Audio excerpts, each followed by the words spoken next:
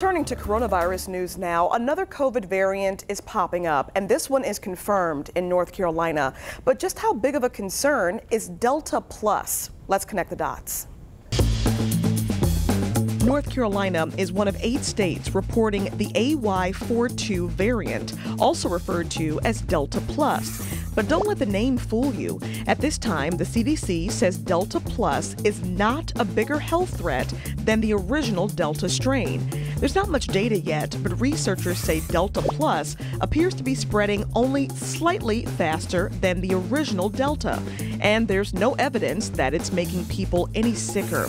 Doctors also say our current vaccines remain effective against it. They're keeping a close eye on cases, but right now, Delta Plus is just a tiny fraction of COVID infections in the U.S. Experts hopeful that Delta Plus won't be a repeat of the spike we saw this summer.